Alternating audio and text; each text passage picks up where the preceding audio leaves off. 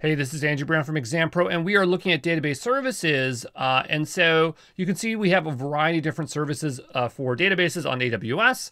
And for the actual exam, you probably just need to know Dynamodb, RDS, Aurora, and Redshift. But when you're taking the exam, they might throw in these other ones to just throw you off. And so by knowing all of them through process of elimination, you can determine what the correct answer is. Okay, so I think it's going to be good for us to learn them all.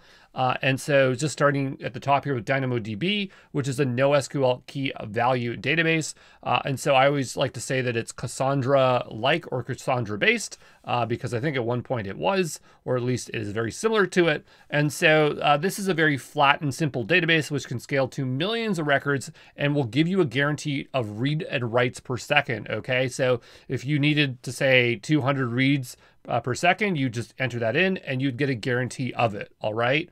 Moving on to DocumentDB, which is a NoSQL document database that is MongoDB compatible. So if you need MongoDB, you're going to be using DocumentDB.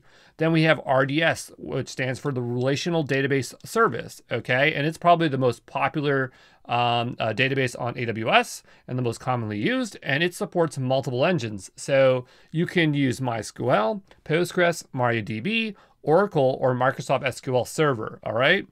And it happens to have one other engine called Aurora. And so Aurora is really its own thing. And it is a fully managed relational database, okay?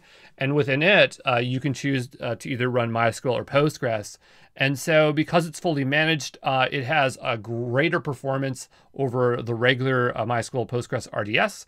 And you're going to see MySQL, it has a better performance of up to 5 times, whereas Postgres has up to 3 times. Now, Aurora, again, is highly available and durable. And so when you spin up an Aurora cluster, it's going to be running 6 copies of your database across 3 availability zones.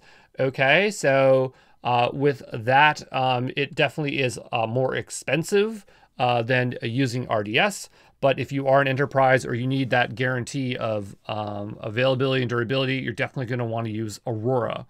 Now moving on to Aurora Serverless, it's pretty much the same thing as Aurora with less features, but the huge advantage here is that it's way more inexpensive. So this is kind of like a relational database where it's on a need-be basis, okay? So the idea is that you're only paying for when you're using it, just like kind of like a Lambda, okay? And it's really good for development workloads or web apps that are not frequently used. Or if you're using a serverless architecture, okay? So it makes it really easy to connect Lambdas to Aurora Serverless. Now moving on to Neptune, it is a managed graph database. That's all you need to know.